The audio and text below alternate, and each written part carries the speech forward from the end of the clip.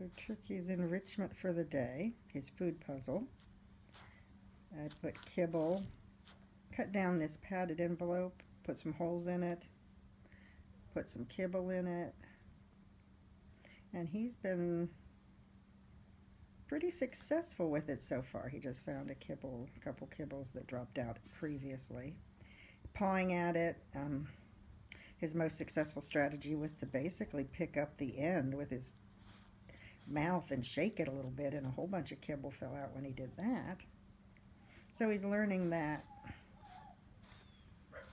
interacting with it in a variety of ways like that can make it pay off for him. That actually got one out. I see a kibble there. So they can either come out this hole, or the one side is open, so they might come out there. But the idea is to make it challenging, so he has to work, but not so difficult. Oh, there he goes. Not so difficult that he gives up really quickly. He seems to have found that the best strategy is to pick it up and kind of throw it, which is paying off greatly for him right now.